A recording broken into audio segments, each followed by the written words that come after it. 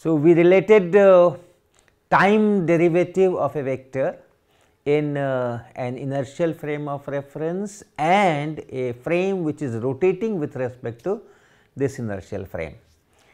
So, what we had, some inertial frame of reference, origin, call it S naught, and then there is some other frame which rotates with respect to this with an angular velocity omega. And angular velocity we wrote as a vector, and the meaning is that this vector is along the axis of rotation of the frame, and then the direction on that axis, whether this way or that way, depends on how you are looking. So, if you are looking and you find that the frame is rotating anti-clockwise, then the omega is towards you, and you find that the frame is rotating clockwise, then omega vector is away from you.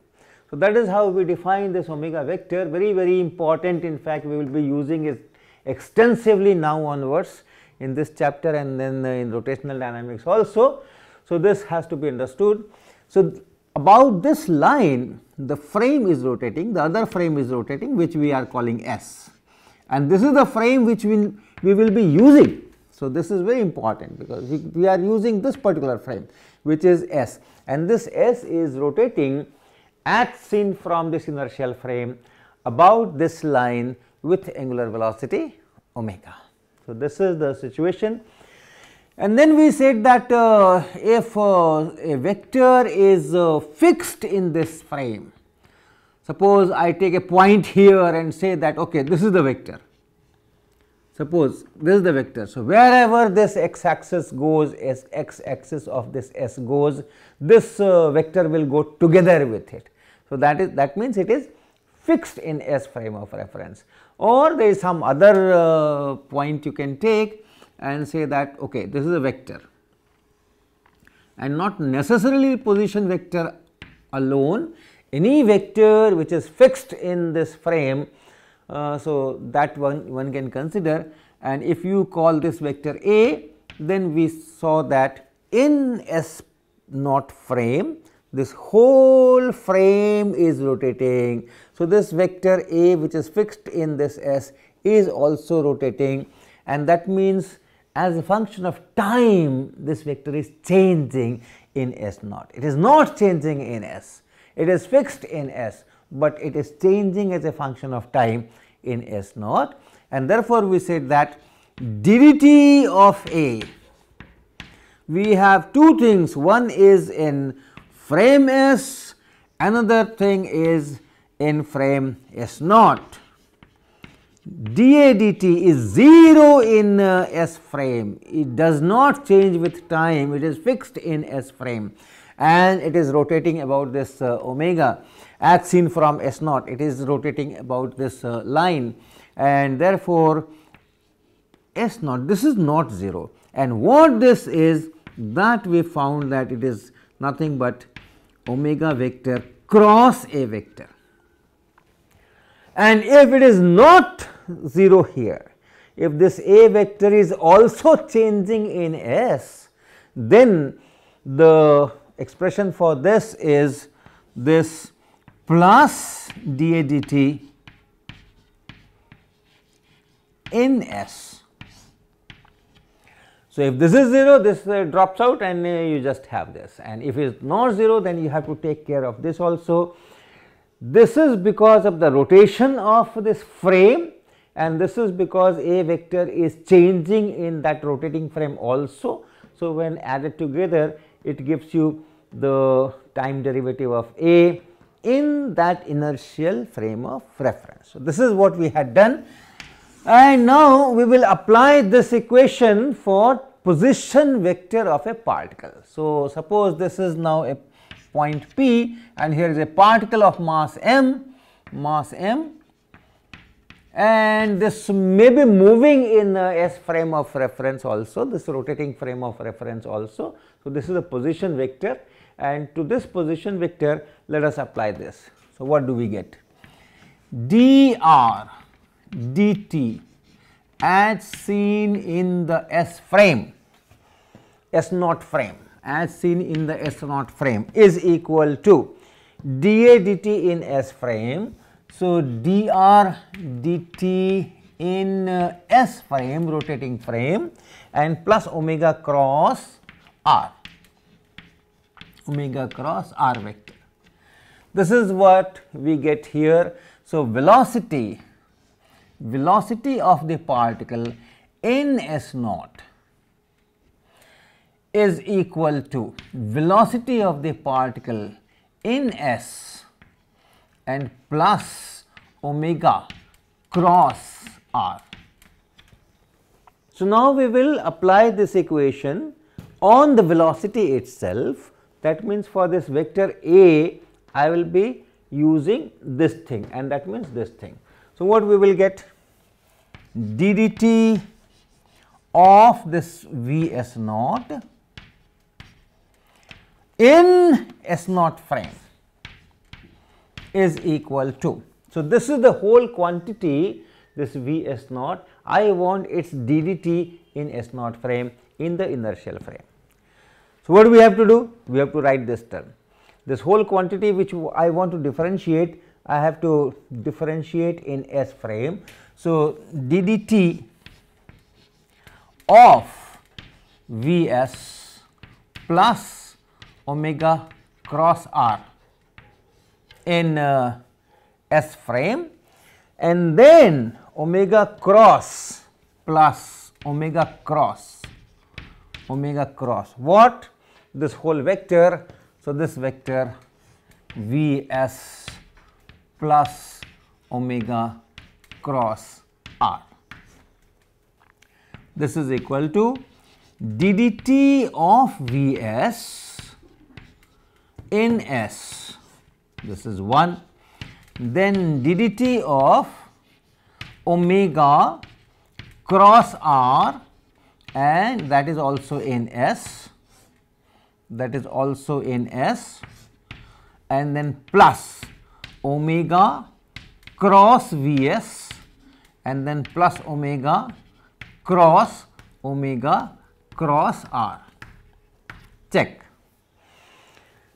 D dt of V s in S, this term we have written. Then d dt of omega cross r in S, so that term we have written. Then omega cross V s, that we have written, and omega cross r, that we have written. Now, what is this? What is this? This is acceleration of the particle as measured in S naught frame.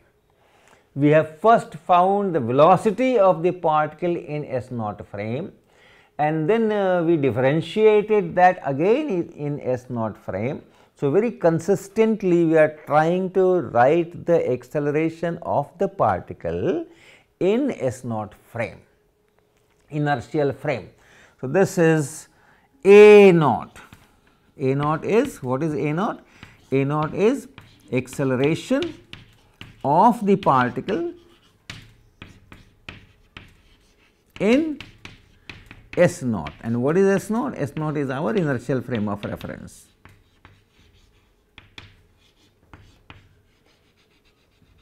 And this is equal to, here this quantity is velocity of the particle as seen in the S frame, and then we are also differentiating that in S frame. So, this is the acceleration of the particle in S frame. So, in S frame I am finding what is the velocity, how it changes with time, and that is the acceleration. So, for this we will write A s. This is acceleration of the particle in S frame. Now, come here.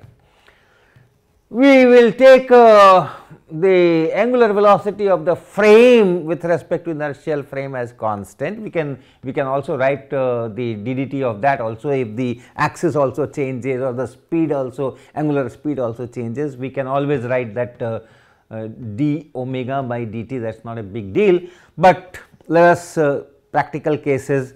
Most of the time we deal with situations in which this rotating frame rotates about a fixed axis at a fixed angular speed. in that case this omega will be constant, and so we will say plus omega cross dr dt in S, dr dt in S. But what is dr dt in S? Dr dt in S is just V in S, in S frame. Okay, we are differentiating the position vector in S frame, and therefore, we get the velocity of the particle in S frame, this. And then I have this omega cross Vs here, and we have omega cross R here. All right, this and this are same. So, you can put a 2 here, multiplied by m everywhere, mass of the particle, mass of the particle, mass of the particle, mass of the particle, mass of the particle, mass of the particle. Then what is this m and into A of S? Mass into acceleration. Okay. And now I will be dropping this S, because now it is very clear that we are writing acceleration, velocity, everything in S frame, in the rotating frame, and here this is in the inertial frame. So, this m A is equal to m into A naught, and A naught is acceleration of the particle in the inertial frame, and therefore, it is equal to the net force applied on the particle at that instant. Okay. In inertial frame of reference, I can use Newton's laws without any hesitation. Force, net force is equal to mass times acceleration. Here is mass times acceleration. So, this is the net force. This is total force, net force, real. All right. In inertial frame, there are no pseudo forces. In inertial frame, Newton's laws are valid. So, F is equal to ma, the net resultant force, all the forces acting together, take the resultant of that, is equal to mass into acceleration. So, this we write F net, and then minus, because what we are writing, this quantity. So, this minus everything. So, minus this quantity is m omega cross R, this is it, and then minus 2 times m, and then omega cross V, and all these quantities are in S frame. Okay. So, that is it. So, in S frame, mass times acceleration is not equal to the net force, as expected. As expected, S frame is rotating with respect to an inertial frame of reference. So, S frame itself is non-inertial, Newton's law will not apply there. So, mass into acceleration is not equal to F net. But then we say that okay, we will put from our side some terms which look like forces, and then we will say that mass time acceleration is this total force, this total force. So, these are the pseudo forces that we have to supply from our side if we want to use Newton's second law in the non-inertial frame, in this case rotating frame. Once you add this, then you are allowed to use all the techniques, all the processes, all the results of inertial frames of reference. Now, this quantity depends on the position of the particle. This quantity depends on the position of the particle, and this is known as centrifugal force. Now, we are defining centrifugal force in the most general way. Centrifugal force, this quantity is called centrifugal force, and this quantity is called Coriolis force.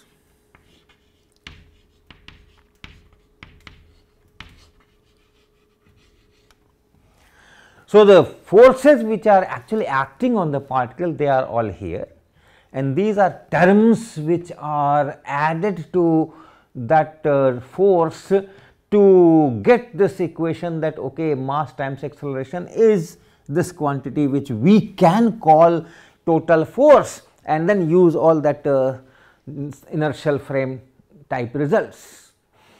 The important thing to note is the centrifugal force depends on the position of the particle, not on the motion of the particle. A very common misconception is, if a particle moves in a circle, then you have centrifugal force, m omega square r or mv square by r. Now, the centrifugal force has no reference to the velocity of the particle. Whether the particle moves, whether the particle is at rest, whether it moves in a straight line, whether it moves in a circle, whether it moves in an ellipse, whether it moves in a parabola, whatever the particle does, centrifugal force does not depend on that. Centrifugal force depends only on the position of the particle. Where the particle is, that will decide what is this centrifugal force. We will talk just now. But here the Coriolis force depends on the velocity of the particle.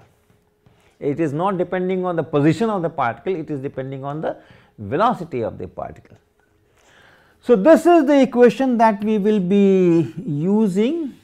Our earth is a rotating frame of reference, we know, and so we will be using this equation for further discussion and examples and problems. So, keep this in your current memory. Mass times acceleration in the rotating frame is the real forces, then a centrifugal force, and then a Coriolis force. And centrifugal force is m omega cross r, and Coriolis force is minus 2 m omega cross v. This is also with a minus sign. Okay. So, let us talk little bit more on separately on centrifugal force first and then Coriolis force. So, let us say I have a frame which is rotating about this line with an angular velocity omega, and let us call it z axis. And there is some origin here, and you have a particle somewhere here at certain instant, you have a particle here, and that is the position vector r, okay, which can move in this frame. Your x, y, z axis are there, and it can always move. So, whatever x axis, y axis, z axis is already drawn.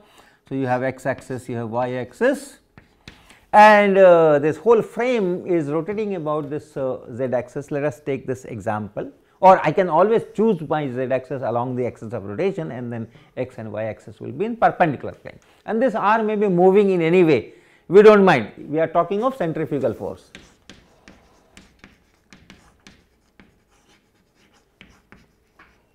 It only depends on the position. So, at a certain instant the particle is here in my frame, and then this is the position vector, that is it, and we have to find what is this minus m omega cross r. This is the centrifugal force. So, let me use cylindrical coordinate system. Okay. What is that? In cylindrical coordinate system, the position of the particle is defined. So, if this is z, this is y, this is x, and here is the position. So, that position is defined in three quantities. You drop a perpendicular from the particle to the z axis, Why I have drawn this inclined type of perpendicular?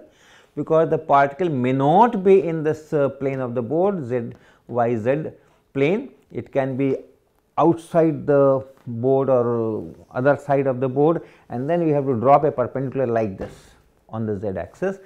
Now, this length is called s. So, your first coordinate is this s. What is the other coordinate? Other coordinate is phi. If you drop a perpendicular on this plane, and then from the x axis how much is the angle, that is called phi. So, if phi is more, that means it is more on the other side. Phi is 0, that means it is right here in this xz plane.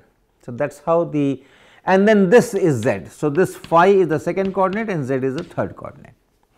Okay. So, if you have an axis and then x axis, y axis, z axis, and particle is somewhere here. So, on the z axis you drop a perpendicular, and that length of the perpendicular from the particle on the z axis, that length is called s, and in that direction if you use a unit vector, that will be written as s cap. And phi means if here is the z axis, the particle is here or here or here or here or here or here or here. So, that we define using phi. Phi equal to 0 will be just above that x axis, and then phi changes means I am going this way, I am going this way, I am going this way. So, that direction. So, if I draw a circle, remember this particle is not going on the circle. If I draw a circle about this, then it will be, this is phi changing, this is phi changing, this is phi changing, this is phi changing, this is phi changing, and so on. So, that direction is known as phi cap, unit vector in that direction is known as phi cap. Okay, and z is of course z cap, z is this. So, this is called z cap or k cap. This is how we define cylindrical polar coordinates or cylindrical coordinates, and let us use that here. So, if I draw a perpendicular on this, and this perpendicular length here is s, and this vector is s cap, phi vector will be going into the board, perpendicular to the board, going inside, and then we have okay, not going inside because I am taking this point not in the plane, but then you draw the circle and that, and of course, this z cap is in this direction. All right. So, what is this r vector? This r vector can be written as, this length which is z. You drop a perpendicular from the particle on the z axis, and that origin to that point will be z coordinate. So, this is z in z cap direction, this is equal to z in z cap direction and plus this s in s cap direction. So, this vector is this vector here plus this vector here. What is this vector? Z in z cap direction. What is this vector? S in s cap direction, and therefore, you have r vector as this. And what is omega vector? Omega vector is omega in z cap direction. So, what is this omega cross r? Omega cross r, this is equal to omega z cap cross z cap plus s cap. Now, z cap cross z cap is 0, and therefore, it is omega into s z cap cross s cap. And once again, just like I j k, you have the similar relation, you know, I cap cross j cap is equal to k cap and all that. Similarly, here s cap cross phi cap is equal to z cap and similar things. So, s phi z in that cyclic order, I want z cross s. So, z cap cross s cap will be phi cap, just like you have k cap cross I cap, this is j cap. You have I, j and k, s phi z, I, j, k. K cross I is j, z cap cross s cap will be phi cap. So, this will be phi cap. So, it is omega into s and this is phi cap. And then omega cross r, omega cross r. So, this is omega and then cross this omega s phi cap, and this omega is omega z cap. So, this will be omega square into s and into this z cap and cross phi cap.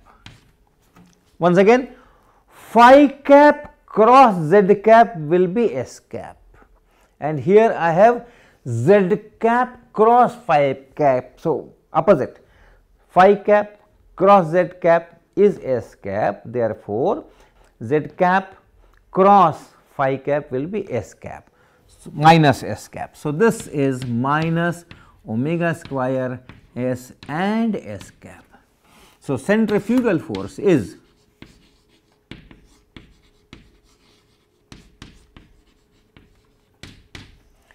minus m. So, this minus becomes plus m omega square S and S cap. So, what is the magnitude? Magnitude is m omega square S, and what is S? S is the perpendicular distance of the particle from the axis of rotation of the frame. Remember, axis of rotation of the frame, not axis of rotation of the particle. Particle is not going in circle, need not go in circle. Okay. So, this S is the perpendicular distance of the current position of the particle from the axis of rotation of the frame which you are using to describe the motion. And then S cap, what is that S cap? In that perpendicular, on that perpendicular you draw a line which is going away. So, that is the direction, that is the direction of centrifugal force. So, we will take from here, we will take some examples of centrifugal force, and then we will move on Coriolis force, or the examples which are combining centrifugal and Coriolis forces.